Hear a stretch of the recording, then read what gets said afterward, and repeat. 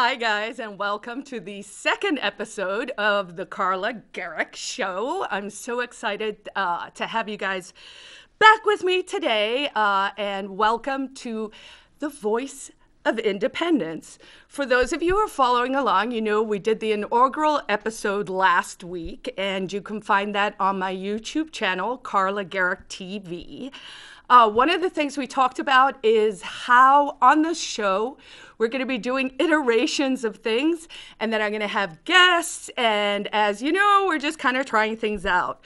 So for today, in terms of the iterations or the changes we made, I found a guest who will remain secret until a few minutes from now. I have a video that I want to show you, and then we're going to dive straight into the conversation with my guest. So to set up what this video is just supposed to be funny. I find it hilarious. I hope you're going to find it hilarious too. It's a little tongue-in-cheek, but basically for folks back home who have been following my journey, you know that I like to joke about things. I'm kind of anti-establishment, and I'm against mandates for things. And the reason I've been an outspoken critic of the vaccine mandate is because I don't think we should be forcing people to make decisions about their bodily autonomy that they're not happy with. And I think that if we sort of open up this door towards these kinds of things and say that this is okay, it's just going to be a massive, destructive, slippery slope. So this video is a funny way of saying exactly that. So here we go. Excuse me. Gonna need to see your proof of vaccination. Oh. You know we got the new mandate going on. Right. Sorry. I have the app. Oh, Moderna, huh? Heard that one knocks you on your ass. I got the Pfizer. Oh, you're a Pfizer guy. I hear Moderna's better, but not gonna judge. You know. The new normal. Have a good one. Have a good one. Vaccine passport? Yeah, but I need proof of at least 10 booster shots.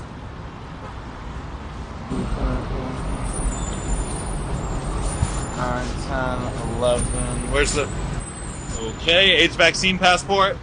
I'm gonna need to see an allergy test. Lyme disease. Chickenpox. H1N1. Rabies tag. H1N2. Alright, proof of the herpes vaccine. And what about the herpes booster? I literally got it like 10 minutes ago. Let's see it. Alright, hand, foot, and mouth disease. H1N5. Prostate exam. Whooping cough. I'm gonna need your Netflix password. HPV.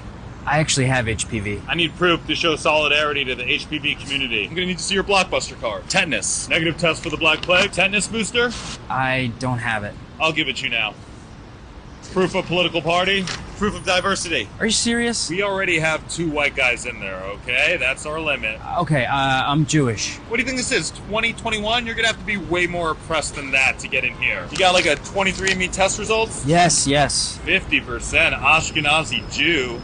0.000027 Native American. Why didn't you just tell me that? You got an anti-racist card? Alright, now I just gotta check your white guilt score. 9.7, wow, not bad, man. Just gotta scan you for male toxicity. Okay, quick set of questions. Would you have sex with a trans woman? Yes. Can men have babies? Yes. Do all lives matter? Yeah, no. Quote from Broad City to prove you can hang with gay people. Yes, queen. I'm sorry? Yes! Yeah, that's better. How many statues have you toppled this month? 9. You support the police? No. Are all Trump supporters racist? Yes. How many abortions have you paid for? 5. I'm gonna need to see your punch card. Alright, 4 more and your 10th one's free. How many people have you canceled this month? 18, 19 including my grandmother. Racist? No, she still likes Louis C.K. Ooh, even worse. Ever been Me Too'd? No. Me 3'd? No. Me 4'd? No. Me 7'd? Me 69'd? I need proof of a black friend.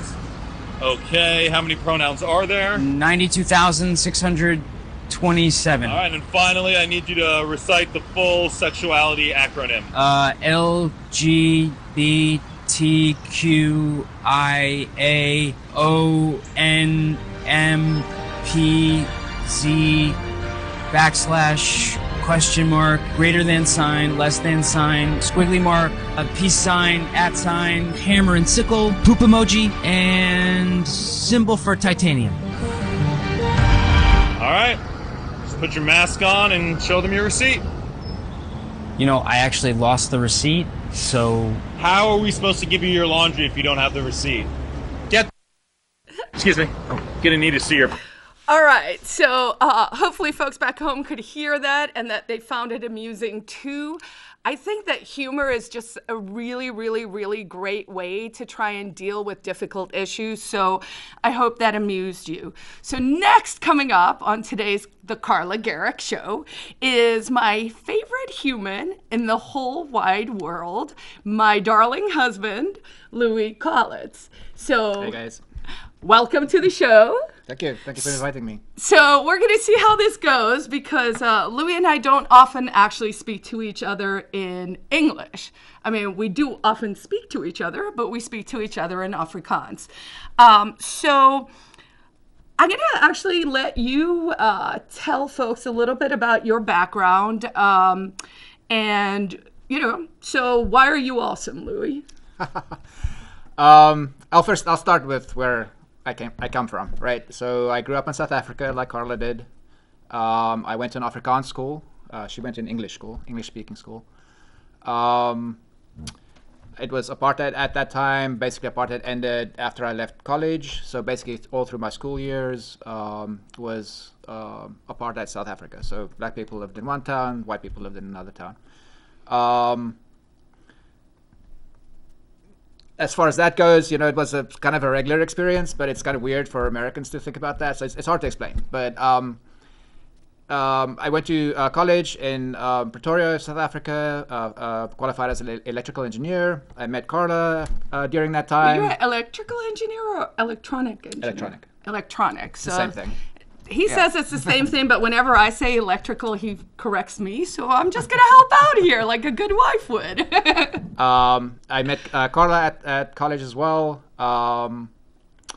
And I pretty soon got into, it was right at the time that computers, the PC came out. I was an avid computer nerd. So I switched from electronic engineering. I pretty soon got into computers instead, software engineering. So is it true, not to interrupt you, that you were one of the first people in South Africa to own a computer, and that was it an Apple II that was hooked up to the television? Well, actually, so what happened was I had a good friend that had an Apple I, actually, or his dad had an Apple I, but my dad actually ran his business on Apple IIs, and like even way past when the PCs came on the market, he was still using his Apple IIs. Pretty ingenious system. It was based on VisiCalc, for those that still know what that is. It was the first spreadsheet. It was revolutionary. It changed the world.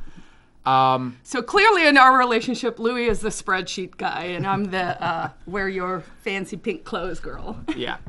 So got into computers, got into bulletin boards. This is before the internet. I was fortunate enough to just after college work for a company that had it was an academic institution that had access to the early internet. So I was basically one of the first people in the world. Well, I mean, it's a fairly big set of people, but so I had access to the internet as people at universities, engineering departments had at that time. So that was pretty fortunate. So I got into that fairly fast. Linux way back in '91, I think, or '93. I don't remember anymore. A long time ago. That's why we got gray hair now. Yeah. So then Carla, we started dating, and we were basically living together. Don't tell my grandma. Yeah. And her parents were traveling in the States, and they heard about the green card lottery, and they called us, and they were like, "Hey, we heard about this thing. Can we write you in?" And we were like, "Yeah, whatever." We didn't even know what it is or was. And then, like a year later, we got this notice in the mail that said that Carla won the green card lottery to go to America. So we hadn't planned that at all. We were like, "What? What are we gonna do?" But after, it was such an opportunity that we decided to go. We had to get married first because we were just living together. No, we weren't. And then when we got to America, we first came just as as tourists and traveled around and see, what's America about, where should where do we want to live, because it's fairly big and fairly culturally diverse. We fell in. Well, we went to San Francisco on the perfect August day, which is, as people that live there know, not at all what San Francisco weather is like. That's true. And it was just amazing. We were like, oh, we want to live here for sure. So we just, based on that, I mean, it was 2 or 3 days, I think, that we were there on that experience. We fell in love with the city, and we're like, we're moving here. So that's where we ended up. Another consideration was Carla had a law degree, which, depending on which state you are in America, that might, present hurdles to continue that career. So I might have had to go back to law school as opposed to just being able to take the bar exam, depending on what state you're in. I'm going to interrupt you because it just reminded me with my pink jacket when you told that story. So this jacket, for folks back home, unbelievably, although you can tell it's maybe a little tight, is a vintage jacket from Pretoria, South Africa, which I bought in probably 93 or 94. And one of the things that Louis and I have done together, mostly at his behest or at his but through his example is, we switched our lifestyles to sort of more keto, and for people who follow along, I lost a lot of weight. And so one of our frustrations was always, we've moved a lot over the years, and I have always moved with this jacket, which did not fit me for a really long time. So I actually wore this in San Francisco right when we moved. I don't know if you remember that, but No, but I do. So this little pink jacket has come a long way with Louis and I. All right, so then we're in San Francisco. Who did you work for out there? So happily, San Francisco is just a short distance away from Silicon Valley. So unbeknownst to us at that time, so we discovered that, and I was just in the right place at the right time with the right qualifications. Got a job immediately. This is my first few years was in the semiconductor equipment manufacturing industry. So we built equipment for companies like Intel, Applied Materials, like big semiconductor manufacturing firms. In fact, Louis had to, the one time my parents came to visit us, he somehow had to come to Vermont. This was when we were still in California for 6 weeks, to work in some fab, right? With It was like Intel, wafers and Intel fab in was it Intel? IBM, actually. IBM fab in near Burlington. And it was actually, there was we don't know anything about snow in South Africa, so I kind of panicked. And I got the most expensive down parka I could at Land's End or something, way too big, but it was cozy. Oh my goodness, we still have that coat. I wear it sometimes to Bikram because it's just big and gross and kind of like a sleeping bag and almost 30 years old now. It's I think insane. they actually made it so that people could wear it on Mount Washington, because Mount Washington in New Hampshire is like the coldest place on earth, and I think that was why you picked it at the end. And there was actually a blizzard while I was here, so or in Vermont, so that was kind of interesting. But yeah, so I semiconductor manufacturing industry, and then the .com bubble hit, I got involved with a startup with a couple of friends. We drove towards our second round funding. We got $7 million in the first round. The second round would have been our marketing funds, but right before we started going out for that, the bubble burst. So nobody was giving money to anyone, and then we ended up folding the company, unfortunately. It was a great idea. Unfortunately, it didn't work out. Timing wasn't right. So for the young ones out there, this was like 96 when we came out, and then we were working in Silicon Valley through 2000, 2001.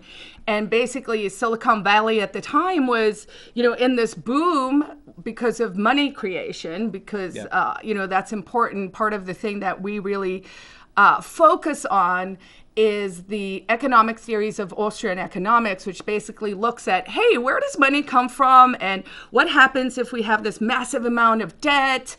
Can America, as we all know, that's in the news this week, are we going to have $30 trillion in debt? Does that seem like a good idea? And of course, we're of the mind that, hey, no, that's probably not a great idea. Why are we of this mind? Because we went through a boom and a bust twice now, right? We went through it in 2000 and then again in 2008 when the housing crisis started.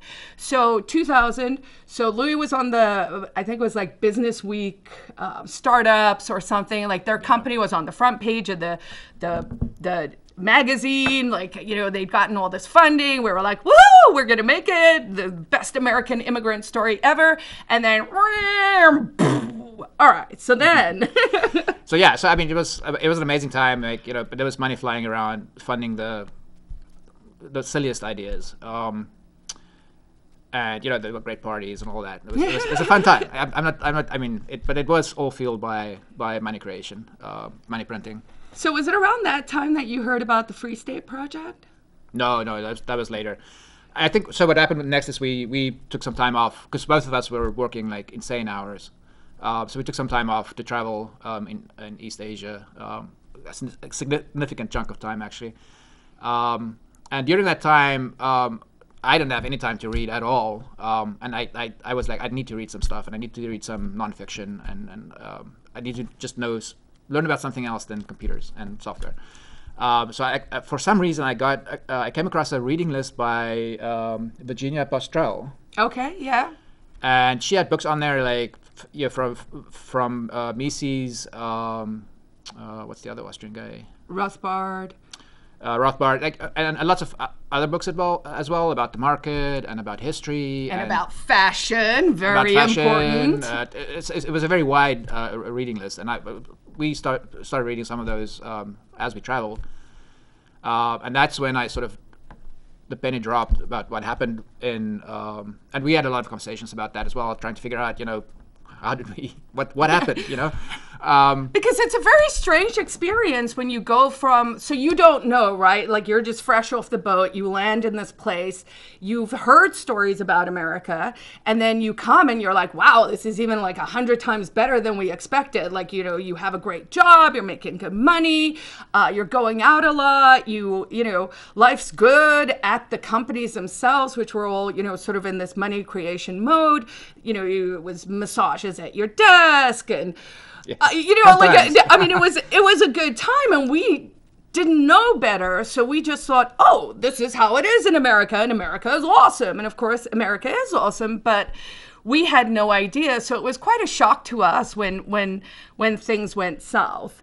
So when you were going through this reading list, right? So now we're somewhere in Southeast Asia or India, you're reading this list.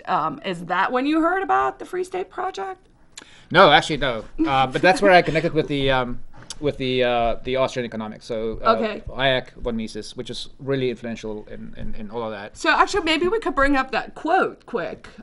So we have a quote here, and one of the things I'm going to be doing on the show is to ask our guests to tell us, what's their favorite quote. So Louis gave me this quote. So do you want to read it and then tell us a little bit about what the significance is to you? Yeah. So I came across this quote.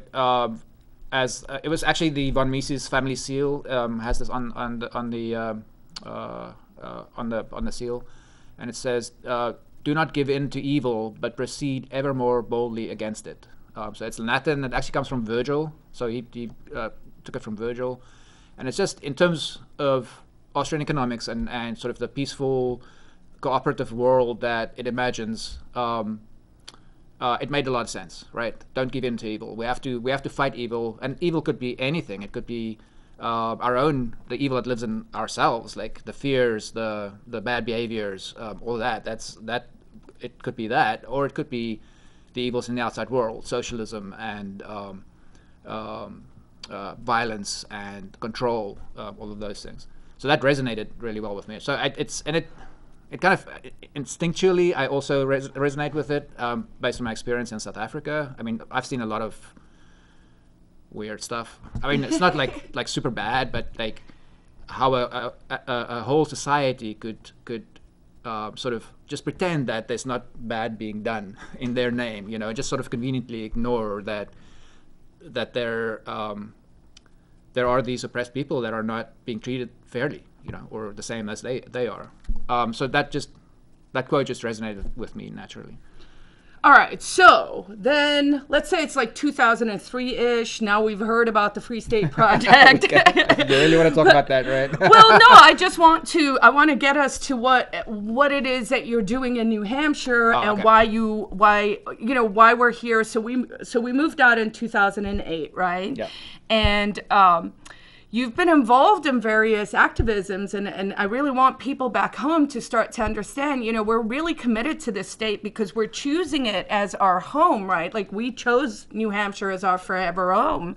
And we really want to preserve and expand the liberties we find here. There's no other place in the world that's like live free or die, and death is not the worst of evils, right? That's probably my favorite quote. So let's talk about a little bit of the activism you've been involved in over the years, besides, of course, being a really profound supporter of all your wife's crazy. So you've served on several nonprofit boards. Yeah, so for me, the Free State Project is all about action, right? And the first action you take is committing to moving and then actually moving. And once you're here, it entails doing. So for me, it was serving on the boards of the FSB in the before. That was before me, so in the early days, like 2005 so just after we moved, to I guess. 8, maybe, yeah. Served on the FSB board, helped them out with technology, helped Carla when she was serving as president with technology and marketing platforms. Bailed me out of jail. Bailed her out of jail. I also served on the board of the NHLA, which is a local organization. And that stands for? The New Hampshire Liberty Alliance. What they do is they read State House bills and rate them on a liberty scale. So, from A to F, I guess. Well, actually, A to CT, and the CT is a constitutional threat, and that is what Lou D'Alessandro in District 20 of the Senate districts is. Yeah. Bad. So those are the major high points. So I've been involved with. Actually, don't you right serve now, on We Are West now? Yeah, right now. So I think my activism has shifted from at a statewide level to a even more local level. So I'm working with an organization called We Are West, which is just in West Manchester, New Hampshire, and we do things like litter pickups. We now have an annual Louis has festival day. You've probably like single-handedly picked up a ton of trash in New Hampshire, like a literal ton of trash in New Hampshire, mostly on the west side, but also in Goffstown. So whenever we go out and we walk the dog, or whenever Louis goes out on his own, he's always out there with his little picker, and he will just walk the trails and pick them up. So drop him a thank you for that. Well, that's kind of like. I think that's kind of my philosophy. Is like and there's actually a movie with Denzel Washington in it, where there's a scene in the movie where he starts removing graffiti from an apartment's wall. That's not his. It's just the apartment was graffitied, and the one kid asked him, "Why are you doing this?" And he's like, "If not me, who will?" And that's kind of like the ethos of the FSB and fighting for liberty and fighting against statism is. If we don't do it, who will? And really, that's at its heart sort of what individualism is, right? So von Mises, who you quoted earlier, talks about human action, right? That's his big tome. And by big, I mean the book's like this thick and it's dense. And every time I've tried to read it, I fall asleep and it lands on my head and wakes me up. So, But the idea is human action, right? So it's this notion that we don't just say it's someone else's problem or someone else is going to solve something, but it is, what are you personally doing about X, Y, and Z that you feel strongly about? And so I think that really is sort of a ethos that we share, right? And I'm not sure if folks can see this picture behind us here, but I posted this on Sunday, and it says, "People who mend fences together, mend fences together." And while it's sort of a joke, I think that is an important thing that people need to understand, is that you have to live your life as an example and you want to live a life that you're proud of. And so I think for both of us as well, was sort of this idea of becoming healthy, leading by example, sort of really trying to be aspirational in terms of what we're doing. And again, that just starts with every small little step, from removing the graffiti to picking up someone else's trash. Now, ideally, y'all stop dropping your trash around and, just actually take care of you and yours and all of that. But that is another issue. So what do you love most about New Hampshire? Wow. There's a lot of things that I like. I mean, so we come from South Africa again, which is fairly, like where we grew up, did have summers and winters, but it wasn't a very dramatic shift. So I love the seasons. It's awesome to have summer and fall and spring and everything in between, because there's actually more than 4 seasons. What's the other one, Louis? Oh, I don't know. There's like some people have Mud. up to 12 or something. Mud. I've heard berry season. It's like little winter and big winter, and it's complicated. And then I love the people. I mean, so the New Hampshire people are super friendly. They're super mind your own business kind of people. And there's a lot of the people live in small towns. The small towns are wonderful. Like they're all quaint. They're all great places and full with great people. So I do enjoy that too. And the best reason is that the Free State Project chose New Hampshire. And one of the big reasons is that there are a lot of libertarian folks that wouldn't call themselves libertarian, but essentially are in their sort of mindset libertarians. So that is a great advantage of New Hampshire. All right. Well, thank you. I can't believe we're out of time pretty much in 1 minute. So we're going to wrap up here, but I'll certainly have you back at some stage, and maybe we can delve into some of these issues a little more. But thank you so much for joining me. For folks back home, if you're looking for more information about us, or about the story, or about the Free State Project, or anything like that, I was interviewed in several podcasts last week. I did the Brian Nichols Show, episode 349, Why New Hampshire is Becoming a Sanctuary for Liberty. There was also a small podcast I did with someone. It's called The Honest Offense, episode 75, From the Apartheid State to the Free State. And then also Lily Tang Williams, who is a dynamite lady. She was born in communist China and immigrated to America. She and I and Louis share our immigration stories. And so she interviewed me. It's a 30-minute clip that should be coming out in the next couple of days. So that's kind of where we are with the Carla Gericke Show. Thank you, Louis, for joining me today. Thank you very much. We are going to continue to work on this. Maybe I'll get an intro and an outro. Next week, we're going to have someone help with the video quality, and we will just keep working and plugging away and working to make New Hampshire the live free and thrive state. Thanks for joining us, guys. Peace out.